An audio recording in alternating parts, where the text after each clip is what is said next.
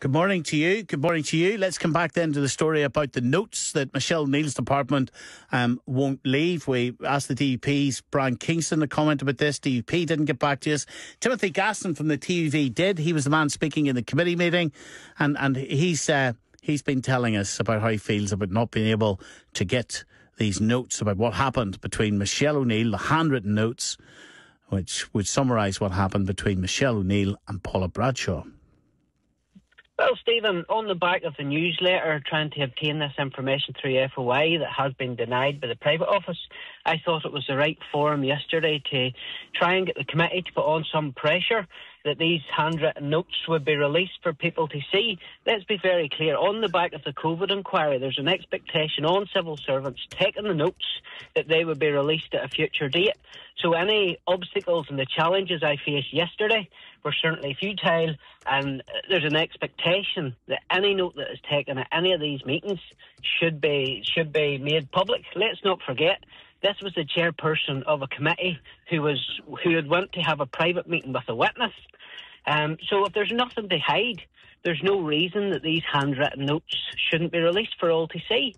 We have seen in previous times where there has been handwritten notes which give a fuller minute of the meeting rather than the typed up version that are released further down the line. So I'm very interested to see why these handwritten notes have been withheld, and I'll be doing all I can to ensure they're put into the public domain. Paula Bradshaw, the chair, as you know, she's accusing you of constantly trying to disrupt her committee. Well, that's very good for Paula to claim. Paula doesn't like hard questions. We've seen that in the last number of committees. Well, she's getting plenty of them, isn't she? And she's dealing with them, to be fair to her. What's that? Dealing with what, Stephen? She's dealing with you and your questions and questions from many people around that committee. And she's not a witness. She's the chair. She's not a witness, but the way she has handled and chaired the meeting, especially the one of the First Minister, has called into question how she handles some of the more tough exchanges, more robust exchanges. Look, we are there as a scrutiny committee. It's important that elected members, regardless of party size, are given the opportunity to scrutinise and ask robust questions of those coming to committee to give evidence.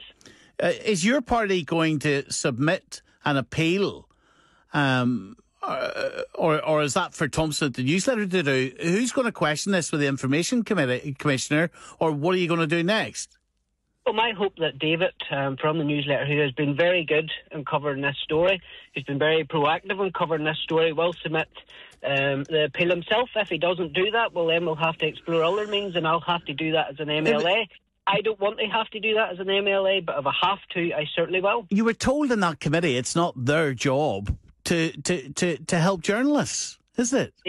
Stephen, let's put this... Or to do the job of journalism. This was a private meeting held between the chairperson and a witness, directly relating to an evidence session that was taking place that was later on at committee. So this relates to our committee. This relates to the integrity of our committee. This relates to how the committee session with the First Minister was handled. So this directly relates to our committee, and anybody else that seems to claim otherwise, as we heard yesterday, my proposal was bunkers, but I think those who are claiming otherwise are the ones that have questions to answer. OK. Thank you very much indeed. Thank you.